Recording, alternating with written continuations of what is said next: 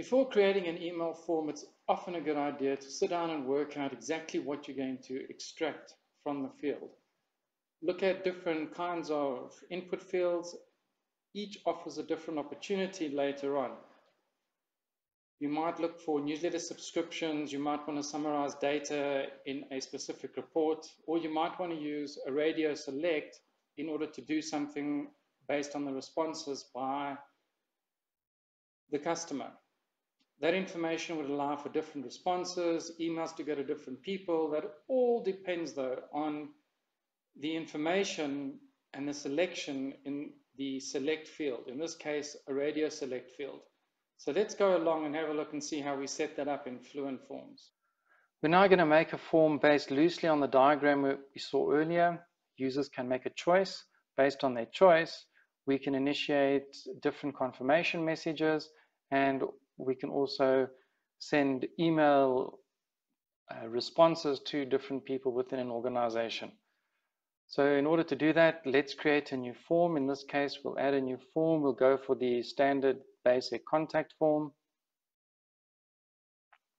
In this case, because we want to elicit a response from the user, what we're going to do is we're going to have a look at creating a mandatory first name and a mandatory last name field, and we will disable the mandatory requirement for the message field. We'll now add the choices for the user. In this case, we're going to use the radio field. We can either add it by clicking on the add button there, scrolling down to the radio field, or we could go to input fields over here and drag and drop, or just by clicking on the radio field, it adds it at the bottom. So let's go back and edit our radio field. Here we go, onto the radio field, and let's change that to make selection. User can now make a selection, and let's call it choice 1, choice 2,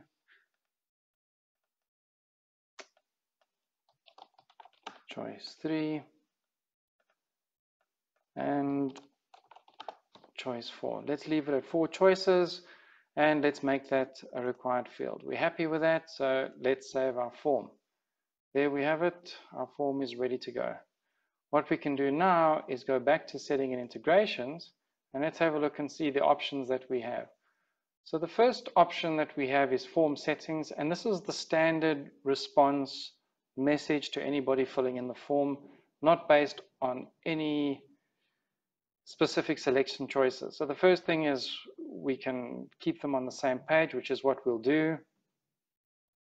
We could redirect to a page or to a custom URL, but in this case, for the standard response, we'll keep it on the same page. And after form submission, we'll hide the form so they don't see the form again. We only want them to fill it in once. Here we can say, thank you for your message. We will get in touch with you shortly. So a pretty standard message, but one that we can customize, and we'll do that on one of our selection choices. So pretty standard response to anybody filling in the form.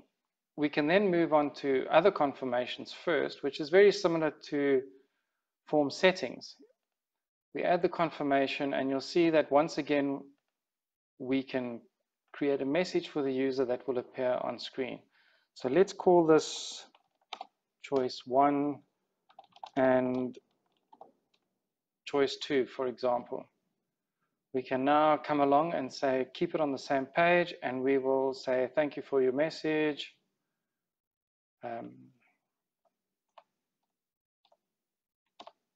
We'll get in touch with you shortly, but let's make this a little bit more personal. Because they've taken the time to fill in the form, let's go dear, and then let's select their first name from the form, and let's add regarding, and let's include a choice from the choice that they made. In this case, make selection. Now it will say, dear first name, thank you for your message. We'll get in touch with you shortly regarding and what they were interested in. In order to make that possible, we'll say send this notification if any of the following match. In this case, we will say then make selection is equal to choice 1. We'll add another one and say make selection equal to choice 2. So now when they fill in the form on the screen, they will get this notification. We can also extend that to email notifications. Now, most forms will have a general email that will go to somebody within the company whose responsibility it is to follow up on the emails that come in and redirect them according to what's in the email. In this case, we can create those redirections based on the information that's included in those forms. In this case, let's call it, instead of admin notification email, let's call it choice 1 and choice 2. Here we can enter an email, select a field, send to an email. The email to send to could be, in this case, the admin email of the website, or you can specify a specific email for a specific person.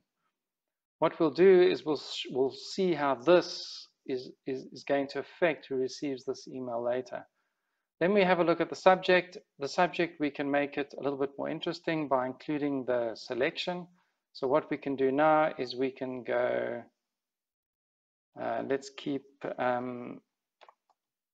new form submission. Let's go input name. We don't need the square bracket.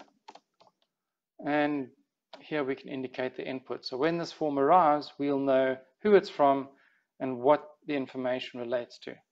Here we'll have all the data from the form, and here we'll have the URL of the page from which it was submitted. We can also now choose from the advanced offering to make it even more interesting. And the from name would be, say, from the company, so it could be company A. The from email address, in this case, we could make it from the person sending the email, or we could make it from somebody in the company, a standard from email address. In this case, we could just say make it from the admin email, and the reply to email address, which is important because this is the email that the reply will go to, and here we would like the email address from the form. So if I reply to this form on receiving it, it will go straight back to the recipient. Standard BCC and CC options, and over here in the conditional logic is where we can have the form do something based on the user's choice.